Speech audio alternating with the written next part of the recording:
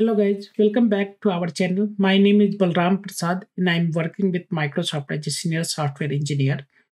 Today we are going to see how we can process media files using Azure Batch and Batch Explorer using template provided into Batch Explorer. So a lot of times we see that there are MP4 files and other files are there generated by some camera or some other things, but we need to convert that into different format to support different needs.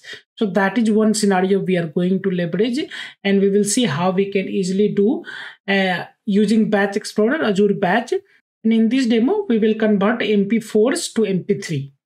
For this demo, we are into Azure portal. And we have already created a batch account in previous demo. You can watch previous video. And we have two pools. One is Linux pool and one is Windows pool. If we go inside that one, we can see this is Windows pool. And if we go inside Linux pool, we can see this Linux one.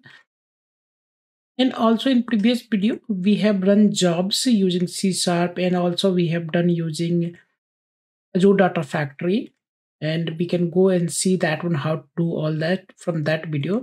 In this video, we are going to install Batch Explorer and we are going to see how it looks like and how we can create some task from that one. What are the different template is there? What are the different options we have?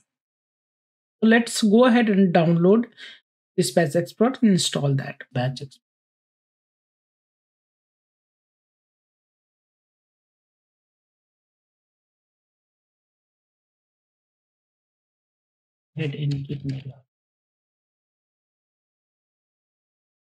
After signing, we have this UI for Batch Explorer.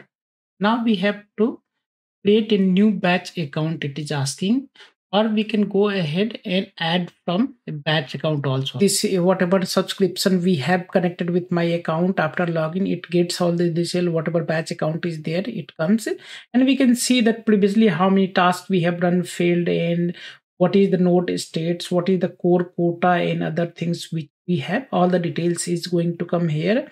How many core minutes we have used, what is the daily cost, what is that we have done till now in job status. In pools, we have two pools, which package FFmpeg package installed. So we can see all these details is here. And once we go into jobs, we can see the jobs is completed and graphs for the job. It was job which we created for the previous demo. From here, we can schedule our jobs. In pool section, we can see that how many pools we have, what is the configurations and other things. We can see how many nodes are there. We can go ahead and have a look into that one. We can see the billing also. What are the different packages here? We can go ahead and upload the application package, certificate, in data. All this is going to come from here. Interesting is that gallery. If we go into gallery and we can refresh this one, if it is not coming into first time, if you install, then you can see that this is a template provided to work with a 3D Max. 3D Max is a 3D modeling and rendering service software which help us to create massive worlds in the game. If you see the stunning scenes, visualization and other things, that's where this tools comes. Maya is another animation software, 3D animation software and simulation rendering software for high quality images and graphics and other things, including virtual reality and other things, right? Similar to these two options are there. Blender is another flavor of 3D creation suite for 3D pipelines, modeling, rigging, animation, simulation and other things. FFmpeg is which we have used in previous demo from C#, where we were using this FFmpeg to convert our MP4 to MP3. And the same thing we will see in this demo also. And similar thing, we have image, where if you want to resize a lot of collection image, somewhere it is coming image in your pipeline, 1,000 of images per minute or per hours, and you want to resize that one based on your thing, you can do that. And in MPEG also, you can create animation from image. That is also FFmpeg support. So let's go ahead and create this, use this template from action. And once we do, it gives that option of run with job with auto ID, existing pool and other things. We have already existing pool, so we can go ahead. And if you use these two create pool for later use and run job, it will find that from where you have created, and using that template it will create that, okay, it requires a Windows pool or it requires a Linux pool and other things that it will do. I have already and I want to run on Linux pool, so I will go ahead and create run job with existing pool. Now if we go, we can see my two pools are listed here. I will go ahead and select the Linux pool, and I will go give a name that ffmpeg convert we can give. And what is the input data will be there? Input data, let's create a new file group for that, and I will say that batch demo, right, and let's put batch demo mp4, and which file it is going to do that one. So let's select the folder. I have something into mp4, so I will do that, and it takes the first one. We can go ahead and take some more, and instead of doing that we can go ahead and select multiple folder from here, files from here also. So it will upload on 4. Let me go ahead and do 5. So and then we can have 4. We can use 5th one also, because if the 1000 is there, it will run all the 1000 times in the task, right? That is what parallel computing is there. It is not going to run into sequence. Then we have file option. We do not need that one, so let it be. Right now I'm going to create this, and it is not exist. This will create when job is submitted. What is the output we are going to use? So we can create an output group also, mp4 mp3 output, because this is going to convert into mp3. Create an empty file group. We can say right now there is nothing, so we can create that. And now let's submit. It is happening right now. It is 0%, where it is uploading all the files into blob. So if we go and see that whatever blob attached with this account, we can go ahead and see that it is attached with Software blob 1, and we can see from here also. Once it go, we can see, I will show you. And then if we go inside our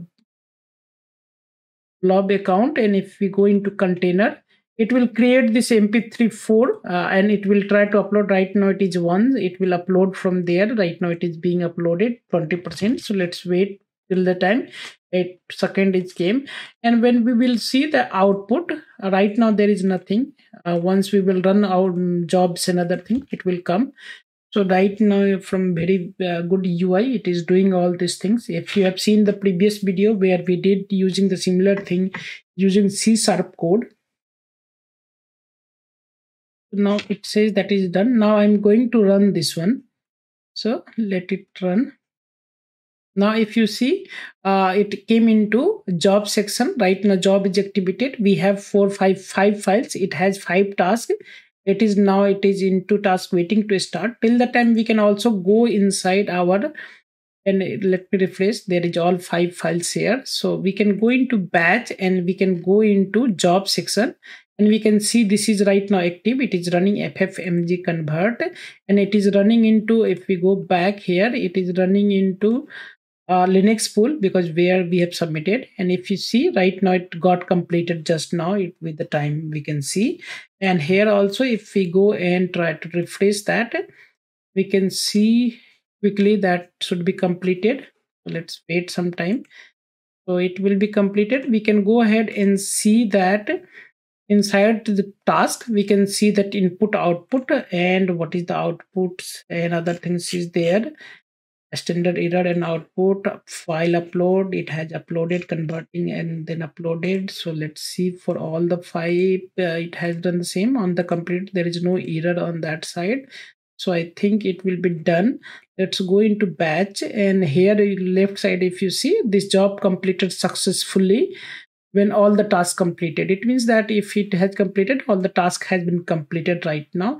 And if we go into that section, it is right now, this UI is now in beta mode, so that's why it takes some time to refresh all this. We can go ahead and click the same details. We can see from here what happened, how it happened with input output, what was that, all the details is going to come. For all, we can see the similar thing over here itself. And when we go to output, right, we given that output section, and we can see that, okay, running completed, all these details are coming. And from here, if we go into output section, we can see into output. If we go in details, it says that what logs is uploaded from all these logs. And then output section, we can see this image is there, this mp3 file came, and we can download these files and we can save, and then we can try to see that it is being played or not. So that also we can see. And this is mp3 file format sound, so we can go ahead and can save that.